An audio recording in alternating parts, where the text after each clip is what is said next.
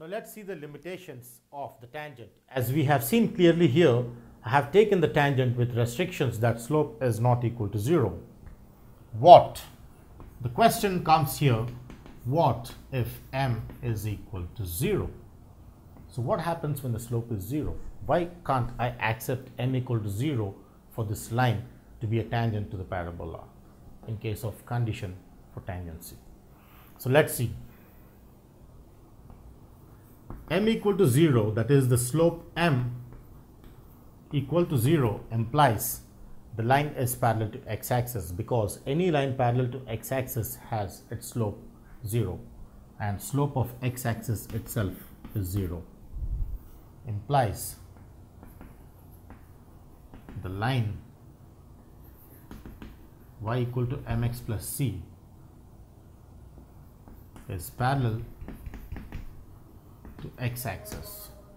But as the parabola extends to infinity, you cannot have a line which is parallel to x-axis and acting as a tangent, because as this parabola extends up or down, it opens up and then the line does not touch the parabola. That implies the line meets or touches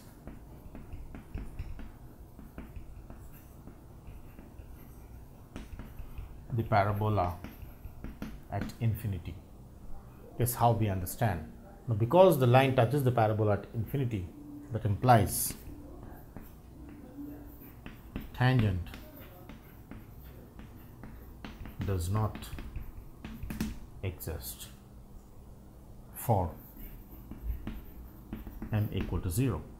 Therefore, in order that a tangent exists for the parabola, the condition is m is not equal to 0, as how I understand the condition of tangency restricted with the condition m not equal to 0. That is, the slope of the line is non-zero. Now let's connect the condition for tangency with equation of tangent. Now we know that the condition for tangency is c equals a by m, and therefore when I say y equal to mx plus c is the tangent, c can be replaced with a by m. Therefore y equal to mx plus a by m is said to be the tangent of the parabola. So if we know the slope and the value of a, we can construct the tangent for the given parabola. So this is the condition for tangency reduced to the equation of tangent, which is mx plus a by m, and the point of contact here is given by p, that is am square and 2a by m, is how we define the point of contact.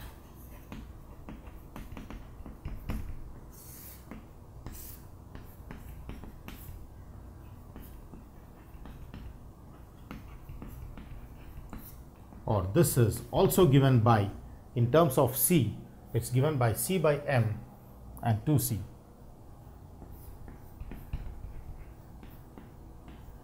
If the value of c is given, we reduce using the condition c equals a by m, is how we understand the point condition, the equation of tangent, and the point of contact of the tangent with the parabola, this, and this. Now let's study the properties of tangent with respect to x and y axis. So tangents with respect to x-axis and y-axis. So for example, I take the parabola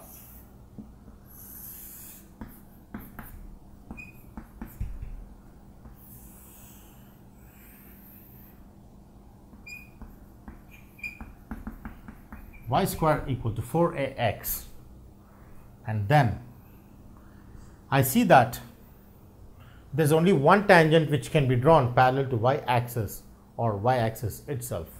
Therefore, if I take x-axis, there's no tangent which is parallel to x-axis, as we have seen in the previous case. No tangent parallel to x-axis. But when I take the y-axis, I see that there's only one tangent parallel to y-axis. Only one tangent exists which is parallel to y-axis or y-axis itself. Is how we understand the tangent connected with the parabola. Now let's see the concept of tangents from an external point.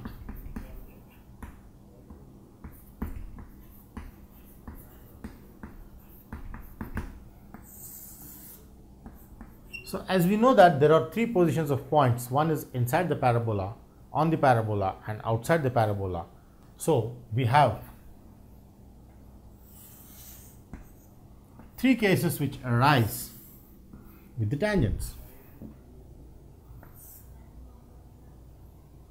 So as I take here a parabola and I take a point P inside, and I take a parabola and a point P on, and I take a parabola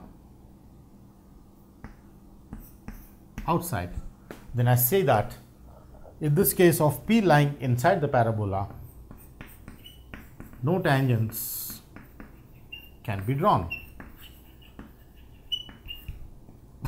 For a point P on the parabola, there is only one tangent which can be drawn on the parabola.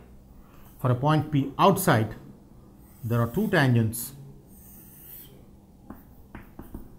which can be drawn from a point outside the parabola. Therefore, from an external point, there are two tangents which can be drawn.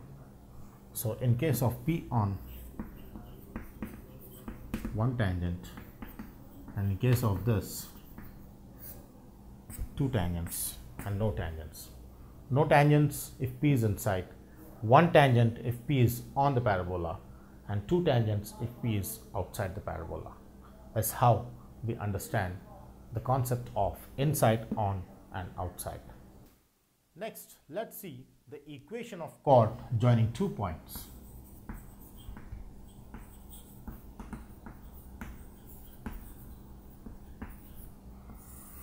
So for example, I have a parabola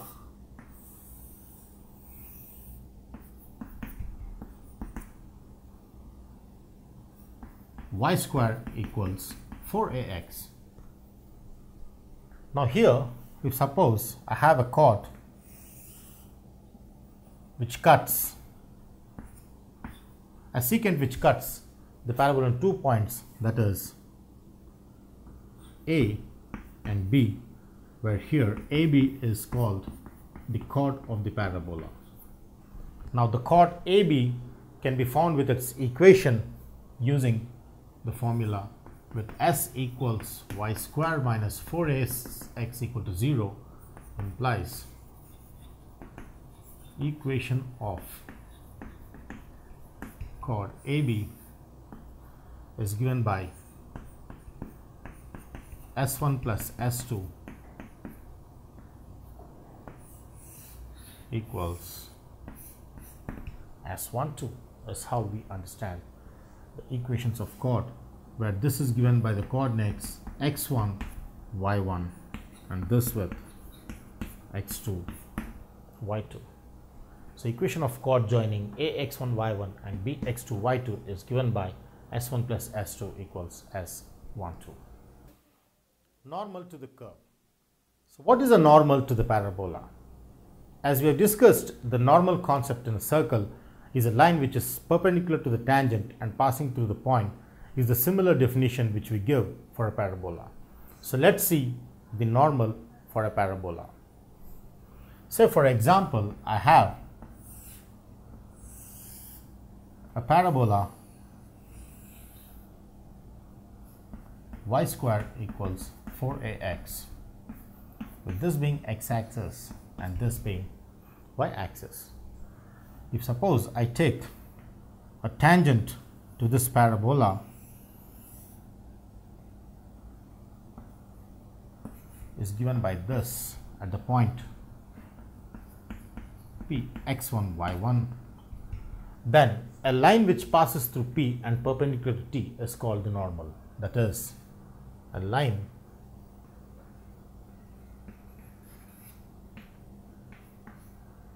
which passes through P and is perpendicular is called the normal. A normal is a line perpendicular to tangent. So n is perpendicular to T and passes through P x1 y1. So this is called the normal and this is called tangent. So normal and the tangent. Equation of normal. Let's see the equation of normal for the concept of normal. I have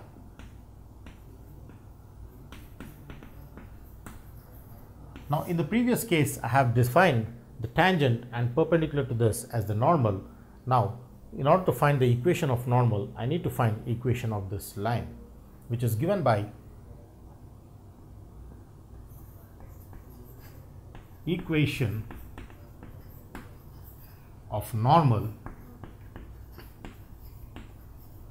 at P x1 y1 is given by y minus y1 equals